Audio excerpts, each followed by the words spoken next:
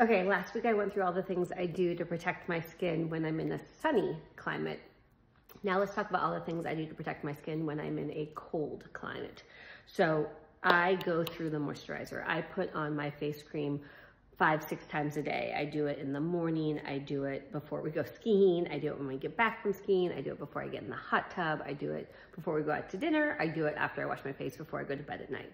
You have to just keep protecting your skin with a good moisturizer to keep that cold air from sucking the water out of your skin.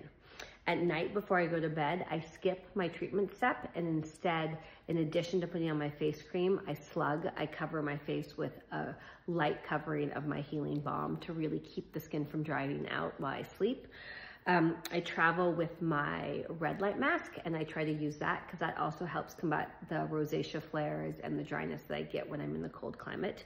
I always ski with a full face mask so that my face is protected from windburn as well as from the sun, of course with a helmet on.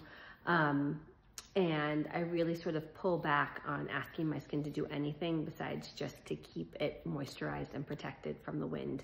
I always still wear zinc-based sunscreen, but that's really it. Let me know if you have questions.